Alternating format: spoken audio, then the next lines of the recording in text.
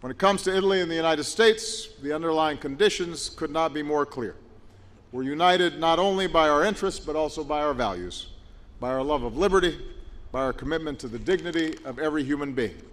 which is why I can say without hesitation that Italy is one of our strongest allies and one of our closest friends.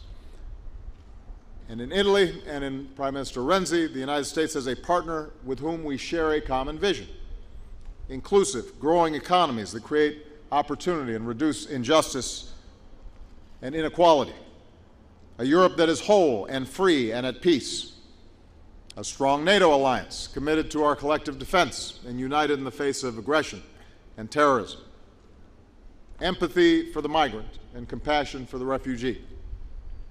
partners in clean energy as our generation takes the boldest steps ever to save our planet from climate change, and partners in development because when Italians and Americans work together, we can help save the world's most vulnerable people from the ravages of hunger and disease.